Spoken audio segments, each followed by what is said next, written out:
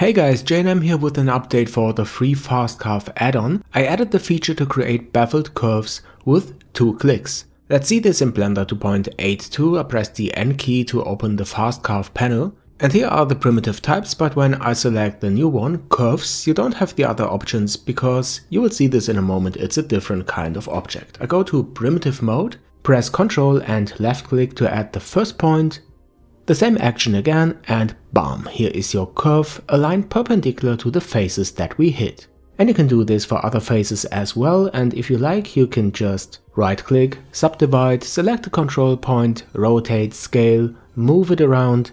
It's really simple, a bit addictive, it's really hard to stop clicking.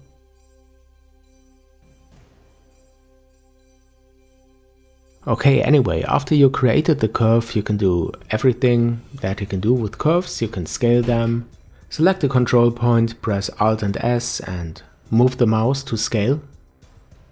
And now let's add another object, for example an icosphere.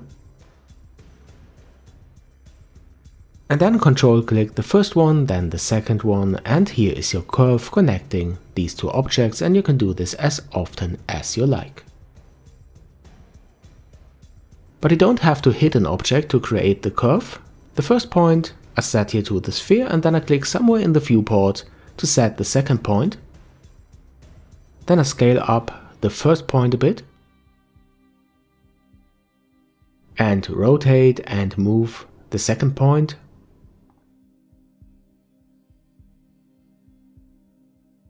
Then I right click and convert this curve to a mesh. Like so, select this edge loop and press F to fill. And then I can select these two objects and join them by pressing Ctrl and J. Because I want to turn this now into an object that I can sculpt with, so I go to sculpt mode and to the voxel remesher, set a high voxel size and press remesh. Okay, and now look at this. I smooth this out a bit and then I select the inflate brush, for example, and use this new curve, mesh, horn, whatever, for sculpting. Alright, so let's have a look at the Python code that makes this possible. The add-on is in version 0.9.8.2, and this is the init file where I added a new primitive type named curve. When adding a new primitive, you have to add a new class, a new shape. This is a curve shape derived from the class shape. And in this I have a list with normals. These are the normals for the faces that we hit for the start and the end point of the curve. I need these to align the curve perpendicular to the faces that we hit, and I set this to be a non-connected shape. I will explain this in a moment.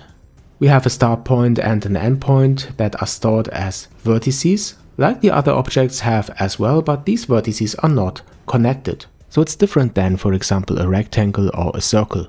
These are the getters for the normals, and here we have the handle mouse press method. That is called when the left mouse button is pressed. And in this I check if we hit an object with the mouse cursor and store the normal and the hit point, so that I have a direction, which is the normal, to align the handles of the curve that we create later on so that it is perpendicular to the face that we hit.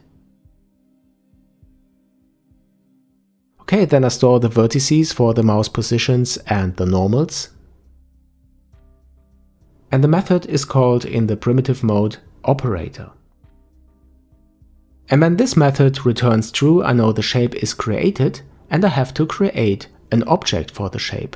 If it is a connected shape, for example a circle or a rectangle, I have to create a mesh, and in the other case I create a curve at the moment. Here I added a to-do for refactoring to make this code more extendable. As a design pattern you can think of a factory, for example. Okay, now here's the method create curve, which is pretty simple. First I use this function to create a bezier curve, and then I have some static parameters. I think I will make this configurable in a future version.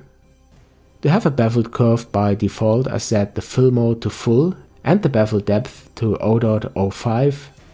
As I already said, this should be configurable by the user. Okay, and then I get the spline and the points for the bezier curve. I just need the start and the end point. Because I have to add the normals, the directions, to the control points of the start and end point of the curve to align the handles along the normals that we stored for the curve. And this makes it possible to just click an object and then align the handle for the curve that is created then perpendicular to the face that we hit for this object. Alright guys, that's it again. The add-on is free. The link is added to the description below. And if you'd like to support the development, then consider being my patron. This really helps a lot. So if you liked the video and my channel, then don't forget to subscribe. Thanks for watching this, thanks for your support, and I see you on Jayanam.